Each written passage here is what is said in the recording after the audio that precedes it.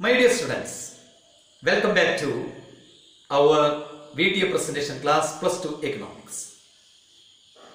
കഴിഞ്ഞ 2-3 വീഡിയോസിലൂടെ നമ്മൾ micro economics എന്ന പാഠപുസ്തകത്തിലെ ഒന്നാമത്തെ അധ്യായത്തിലെ കാര്യങ്ങളെയാണ് മനസ്സിലാക്കാൻ ശ്രമിച്ചത്.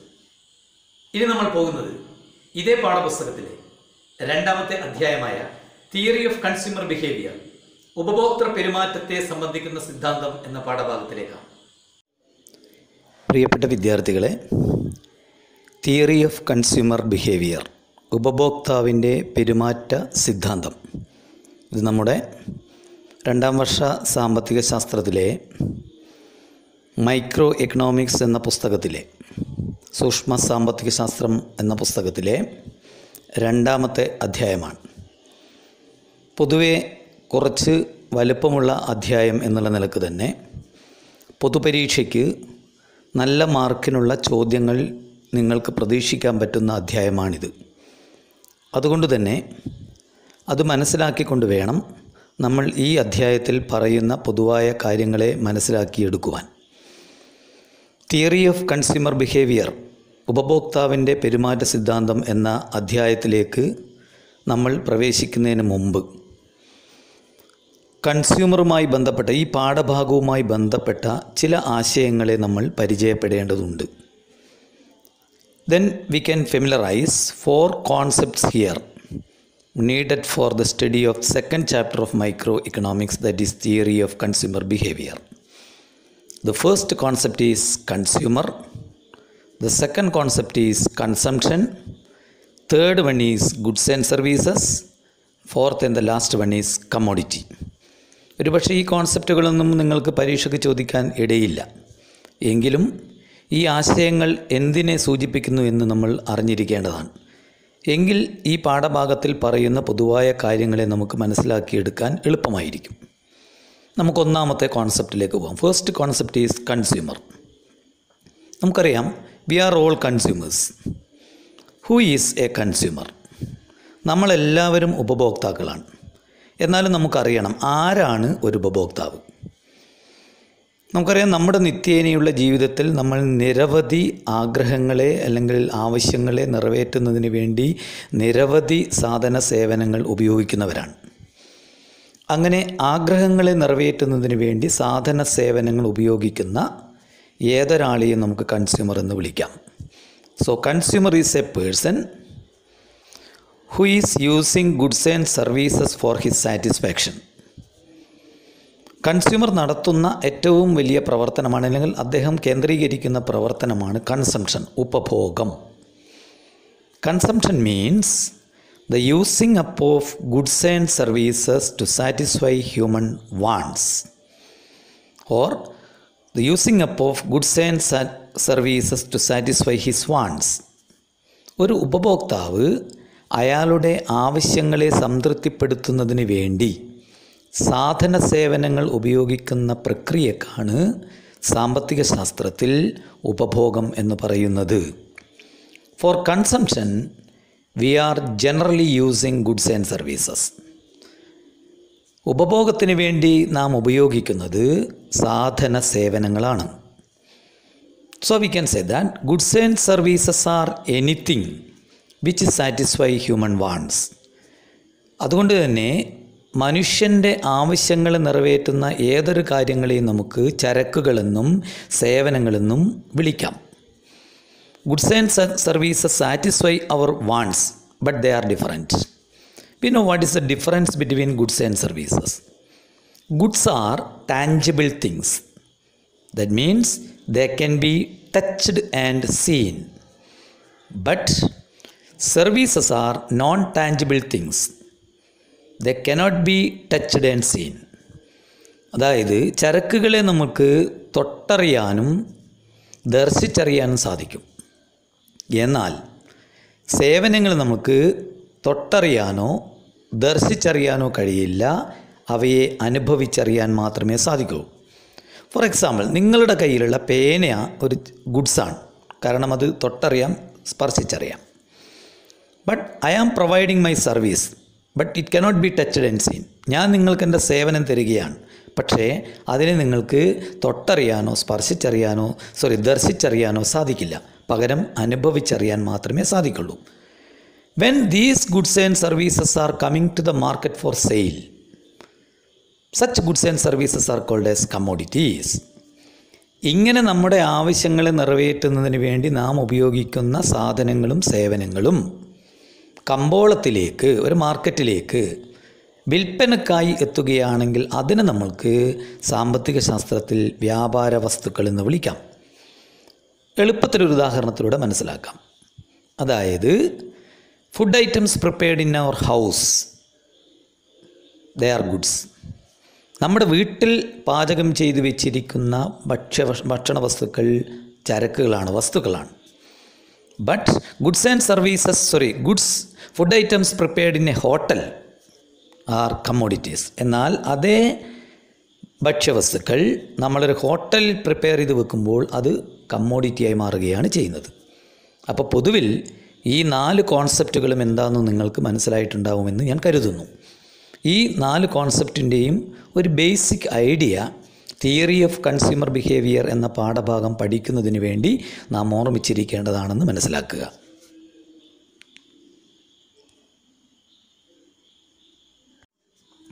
ശരി, തിയറി ഓഫ് കൺസ്യൂമർ ബിഹേവിയർ എന്ന പാഠഭാഗത്ത് പരീക്ഷാ സംബന്ധമായി നമ്മൾ മനസ്സിലാക്കിയിരിക്കേണ്ട കാര്യങ്ങളിലേക്കാണ് ഇനി നമ്മൾ കടക്കുന്നത്. അതുകൊണ്ട് സശ്രദ്ധം ശ്രദ്ധിക്കുക.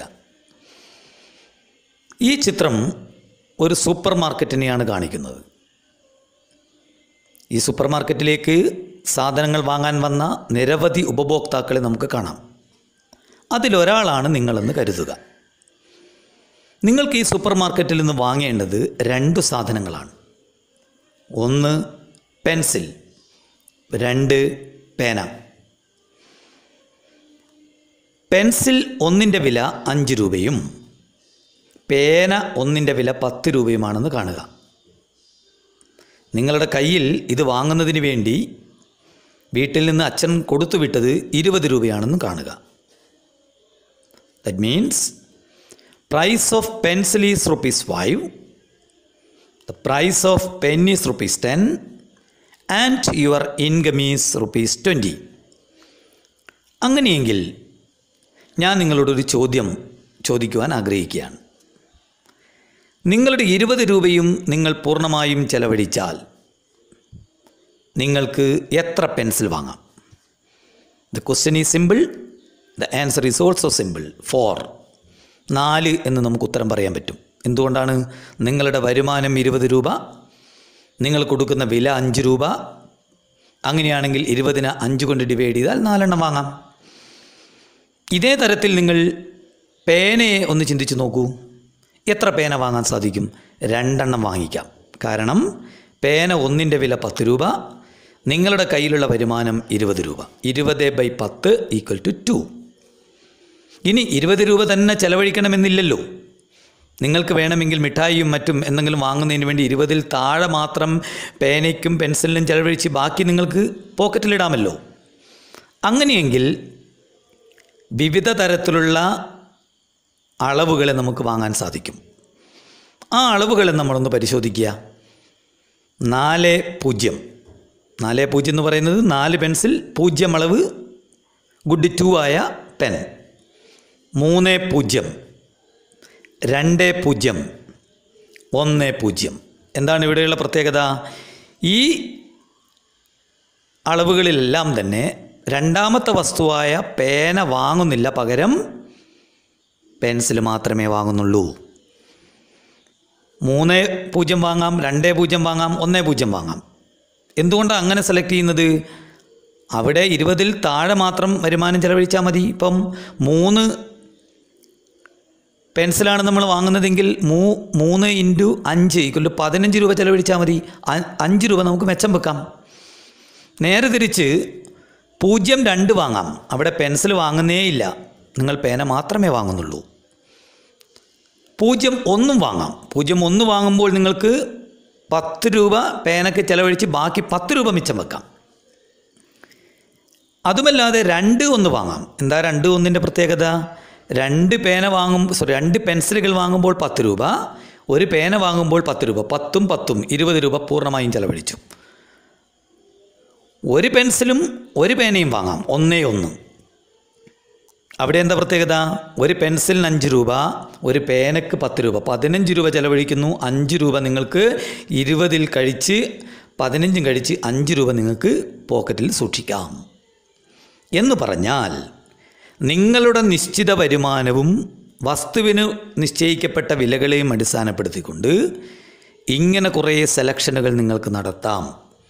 ഇവിടെ എഴുതിയിരിക്കുന്ന 40, 30, 20, 10, 02, 01, 21, 11 ഇവയെല്ലാം തന്നെ പൊതുവെ വിളിക്കുക കൺസ്യൂമർ ബണ്ടിൽസ് എന്നാണ്. ഉപഭോഗ ബണ്ടിലുകൾ എന്ന് വിളിക്കാം. അപ്പം 40 ഒരു ഉപഭോഗ ബണ്ടിലാണ്, 30 ഒരു ഉപഭോഗ ബണ്ടിലാണ്, 21 ഒരു ഉപഭോഗ ബണ്ടിലാണ്, 11 ഒരു ഉപഭോഗ ബണ്ടിലാണ്. ഇങ്ങനെയുള്ള എത്ര ഉപഭോഗ ബണ്ടിലുകൾ നിങ്ങൾക്ക് വാങ്ങിക്കുവാൻ സാധ്യതയുണ്ട്, ആ ഉപഭോഗ ബണ്ടിലുകളൊക്കെ ചേർന്നതിനെയാണ് ഒരു ഉപഭോക്താവിൻ്റെ ബജറ്റ് എന്ന് വിളിക്കുന്നത്. ഉപഭോക്താവിൻ്റെ ബജറ്റ് സെറ്റ് എന്നാണ് അതിനെ വിളിക്കുക. Consumers budget set.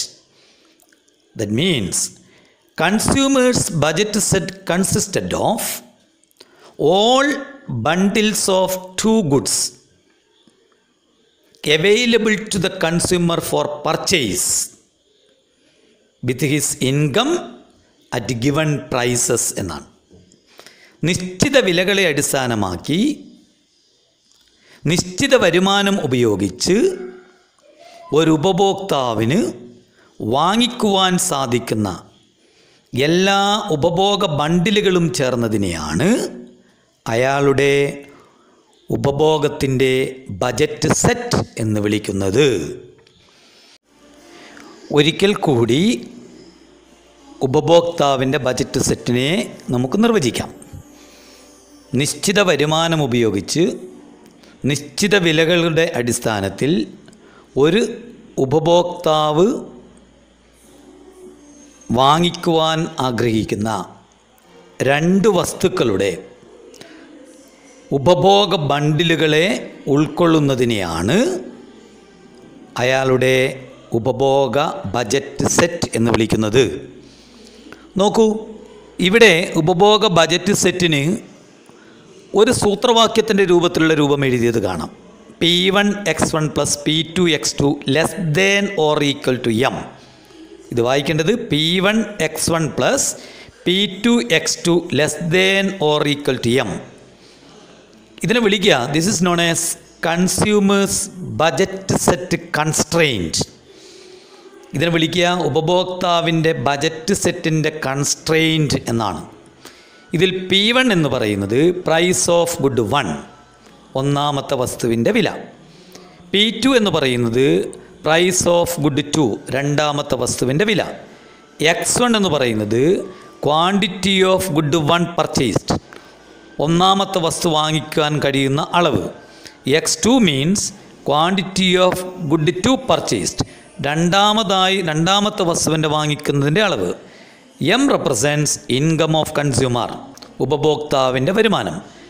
അങ്ങനെയെങ്കിൽ നമ്മൾ നേരത്തെ പറഞ്ഞ ഉദാഹരണ പ്രകാരം ബജറ്റ് കൺസ്ട്രെയിൻറ്റിൻ്റെ രൂപത്തെ നമുക്ക് ഇപ്രകാരം എഴുതാം. 5x1 + 10x2 <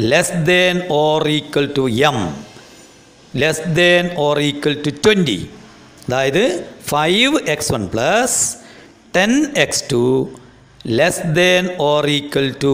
20. എന്താണ് ഈ എഴുതിയത് നമ്മൾ മനസ്സിലാക്കേണ്ടത്?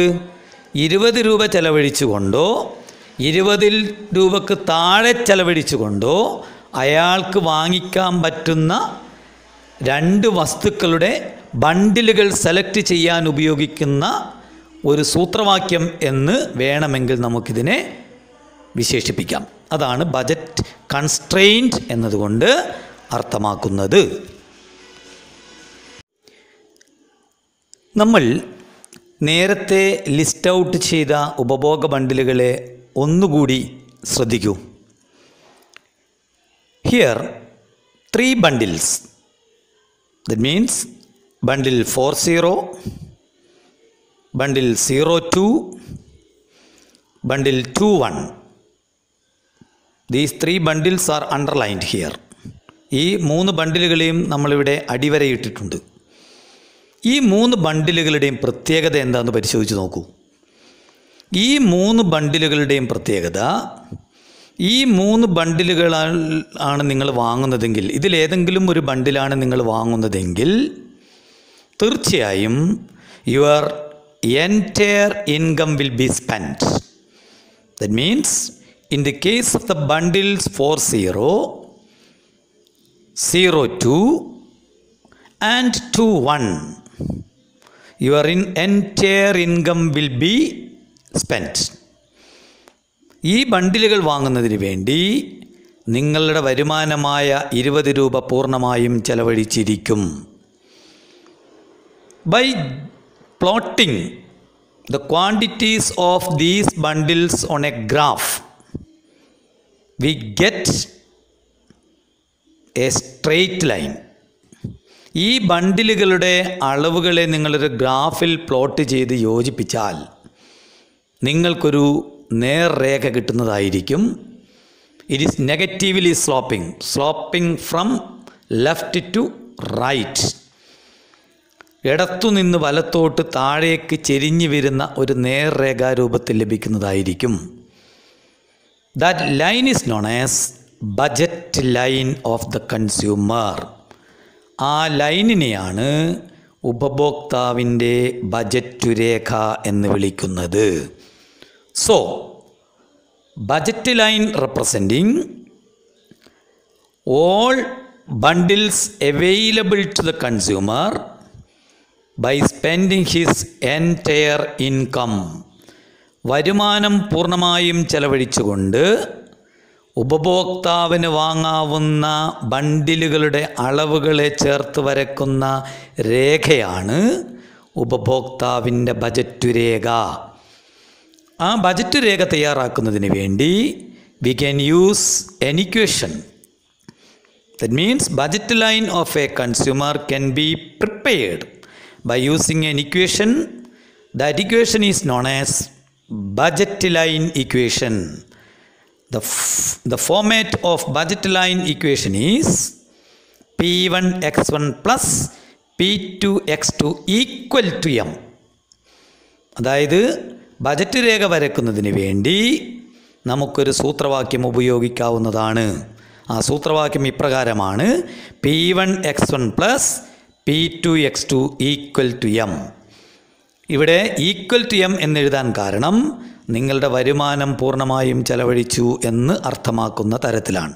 P1 represents price of good 1, P2 represents price of good 2, and M represents income of the consumer.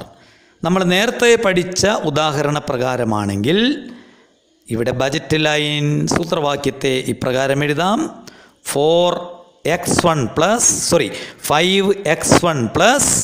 10x2 equal to 20.